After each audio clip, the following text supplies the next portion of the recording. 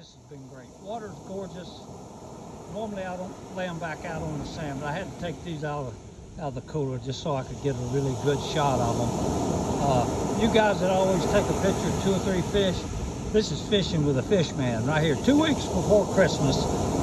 Water temp, you know, 80 degree. I think we're going to have record temp tomorrow, December the 15th, something like that. And all these beautiful fish still hanging around. So anyway, I'll get this out so you can see it tonight. Gorgeous water, all these gorgeous rods, pin reels, they do the trick.